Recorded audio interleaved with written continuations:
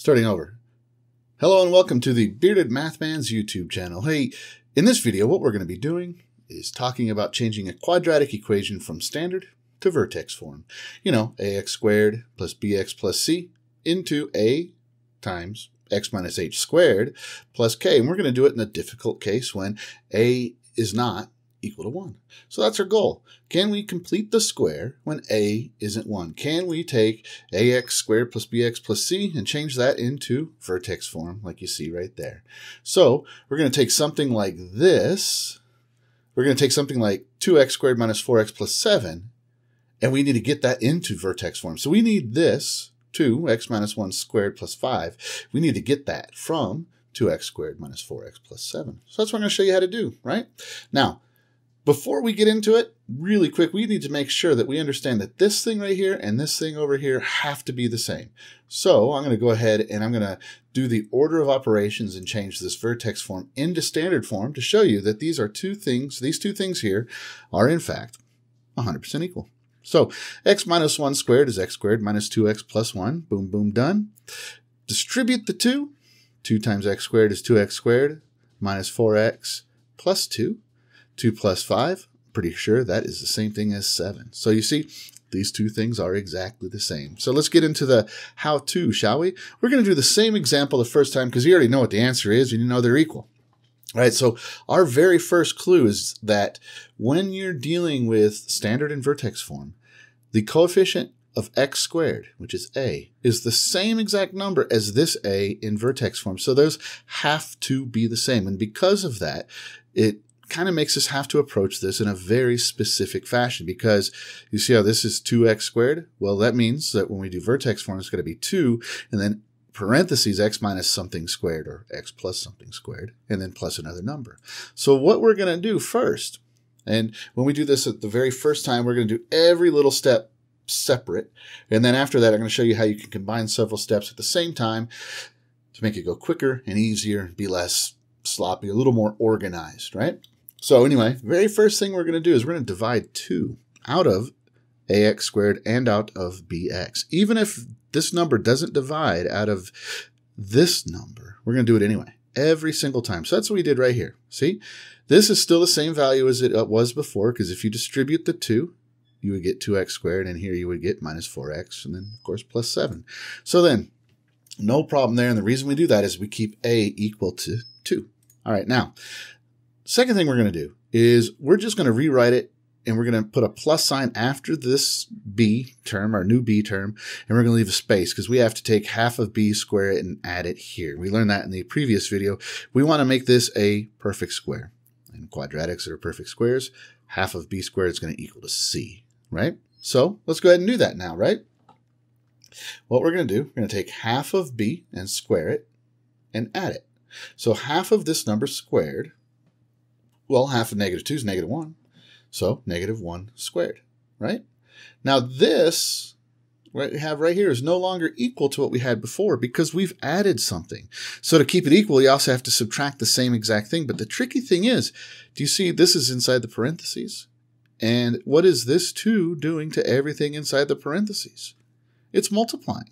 So even though I've written a plus 1, I only wrote one of them in here, plus negative 1 squared, there are actually 2 of them. So what I need to do is I need to subtract a, whatever a is, that many. I have to subtract that many of these things from the back end over here. So now I've added 2 times negative 1 squared, and I've subtracted 2 times negative 1 squared. Do you see? Because if we add and subtract the same exact thing, they're going to cancel each other out, and they're going to make 0. Yeah. All right. Now, see, if you do 2 times negative 1 squared, and you subtract 2 times negative 1 squared, that makes 0. So those cancel each other out, and that makes this step exactly the same value as the original, which is the same as the one before that, which is the same as their very, very original. All right. Now, step 5. We're going to factor this. The reason we don't square this, if we did square this one would be easy. It'd be x squared minus 2x plus 1. You can factor that. But a lot of the times these are fractions or they're ugly numbers. And the case turns out that every single time, whatever number's in this parentheses goes right here. Every single time. So don't square it. because your very next step after squaring that, or your very next step is to factor it, in which case you're going to want to unsquare it. So don't square it to begin with. We will eventually want to square this initially, but anyway, one step at a time, we're going to factor this. So still good. X minus 1 squared is x squared minus 2x plus 1. Good. Now, step 6, we're going to combine like terms on the outside. So over here, we're going to go ahead and multiply. So this is going to be negative 2 times 1, because negative 1 squared is 1, right?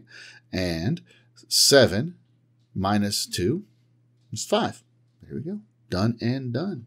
So now let's see that same thing, but a little bit more streamlined, in a way that's a little easier to kind of do. I wanted to do it this way so you could see what happens on every single step, because what we're going to do next is we're going to combine these steps together. So we're going to do steps 1 and 2 all together at one time. We're going to divide 2, which is a, out of ax squared and bx. So we're going to divide this number, 2, out of this term and out of this term. Do you see? We're going to leave space in the parentheses. Right? So that's step 1 and 2. Now, step 3 and 4, we're going to do at the same exact time. We're going to take half of this number, and we're going to square it, and we're going to add it. And at the same time, we're going to subtract many of them. So a being 2. So we're going to subtract 2 of these at the end, because we added 2 in here, right? Now, we don't square here, but typically we are going to want to square and multiply here. So we're going to want to do that at the same exact time, because it's going to save us quite a bit of work. Now we're going to factor this part, and we're going to simplify that part, right? That's steps 5 and 6, and we're done. Let's see one example here. Now, before we do though, remember, the reason we don't square this is that number right here is going to be this number right here every single time. So you don't square it, make life easy on yourself, right? Now let's try one more example, shall we? One that's kind of ugly, but not terribly ugly. So let's say this one right here, 3x squared minus 12x plus 2. And let's see if we can combine these steps together and make sense of this. Your very first step, you're going to divide 3 out of 3x squared and out of 12, and you're going to write it in parentheses because you would distribute, and you're going to leave space because here you're going to make this a perfect square. Okay, so now we're going to take half of b, right? B is negative 4. We're going to take half of it and square it. Well, half of negative 4 is negative 2 squared. So we're going to take that and place it there. And negative 2 squared is, of course, 4. But we have to subtract 3 of them because we have 3 of them right here. And so that's going to be 4. So this is really going to be minus 12, right? So next step, you're going to factor. This number goes right there every single time. And that's it right there. Super easy. And we're going to go ahead and do 2 minus 12, which is negative 10. And boom, you're done. So you could do like the very first example, and you could write out every single step, all of them, all the way through. Or you could do it a little bit quicker like we did here. It doesn't look like we wrote more than 2 steps, but we actually did, because at first there's a blank here and we don't have this. And we add this in here, and then we add that on the same line without having to rewrite it every single time. And that's how we do it. So now let's see if this really equals this. Let's see if this 3 quantity x minus 2 squared minus 10 is really equal to 3x squared minus 12x plus 2, right? So let's check it. So what we're going to do is we're going to square this, right? And that's going to be x squared minus 4x plus 4. In case you don't remember, x minus 2 squared really means x minus 2 times x minus 2.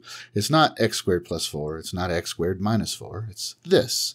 Remember, FOIL, all that stuff? All right, so now we would distribute, just following the order of operations, and then just combine like terms over here. 12 minus 10 is 2. It's exactly the same thing. Now, there's another way we can check to see if this is right. If we look at this vertex form, 3 quantity x minus 2 squared minus 10, our vertex is 2 and negative 10. Remember, it's the x-coordinate of the vertex is the opposite sign of this, so 2, negative 10. So what I did is I graphed this equation right here in Desmos and found that the vertex was 2, negative 10, exactly what it says right here. So that's another way I know this is right. Let's try one more ugly one. This time it's ugly. The reason why this one's ugly, when you take 3 out of 2, you get a fraction. Yeah, you do. So let's take a look at it though, right? Very first step, very first step, you're going to divide 3, which is the leading coefficient, a. You're going to divide it out of the first 2 terms. Now, when you divide 3 out of 2, it doesn't divide in. Don't use a decimal. Leave it just like a fraction like this. You see, if I were to distribute, I would get 3x squared. That's good. And then 3 times negative 2/3 is negative 2. So we're still good. All right, now, we have to take half of b, which is negative 2/3, and we have to square it. We have to add that number here, and we have to subtract 3 of them over here. And the reason we're subtracting 3 of them is because of that 3, right? So reduce, reduce, reduce, reduce. If you don't reduce, you're going to end up with really big, ugly numbers, and you're probably going to mess it up. So just take your time and look for when you can reduce. Half of 2/3 is 1/3. That even makes sense. Half of 2 of something is 1 of something. Half of 2/3 is 1/3. So anyway, negative 1/3 is going to go right here. And if you square it, you get 1/9. And so that's what we're going to have over here. So we have minus 1/3 there. And we have 3 of them. So we have to subtract 3 of those 1/9. Reduce this to negative 1/3, right? So factor to the left. This number goes there every single time. Reduce and simplify. 7 minus 1/3 is 6 2/3. Boom and done. So let's check to see if these are really equal, because, I mean, it's really hard to do this in your head right here to really see if this is equal. So let's go ahead and check it. So this is the original problem. This is what we said this equation is in vertex form. So let's check it. Let's square. So x minus 1/3 squared. X minus 1/3 squared. That means x minus 1/3 times x minus 1/3, right? And then let's go ahead and set it up like the old-fashioned way. We're not even doing FOIL in our head because we want to be careful. Set it up. It means this x times all of that, right? And then minus 1/3 right here, minus 1/3 times all of that. So we distribute, you get x squared minus 1/3 x, right? And here you get another minus 1/3 x and then plus 1/9. Negative 1/3 plus negative 1/3 is negative 2/3. So this thing right here is x squared minus 2/3 x plus 1/9. We have to multiply it by 3, so I'm just going to write it like that. So I'm going to distribute the 3 now, right? 3 times negative 2/3 is 2. And 3 times 1/9 is 1/3, right? So 3 times 2/3, this is really 3 over 1, like this, you see? And 3 divided by 3 is 1, so you're left with 2. So this is going to be a negative 2x right there. And then the 3 times the 1/9, well, that just reduces to 1/3. So this is what we got. 3x squared minus 2x plus 1/3, and then plus 6 2/3. Add these two together, that makes 7. Boom, done. Easy peasy, lemon squeezy, right? So not too bad. Now, if you want some notes and some more help on this, you want to see some other videos that review some practice problems, you can go to my website. I'll put a link in the description, thebeardedmathman.com. This is Vertex Part 2. This is where you're going to find this video hosted, but there's a whole slew of information and other things on quadratics and all kinds of other things as well. And you've got a series of notes, you got videos, you got practice problems, it's all there.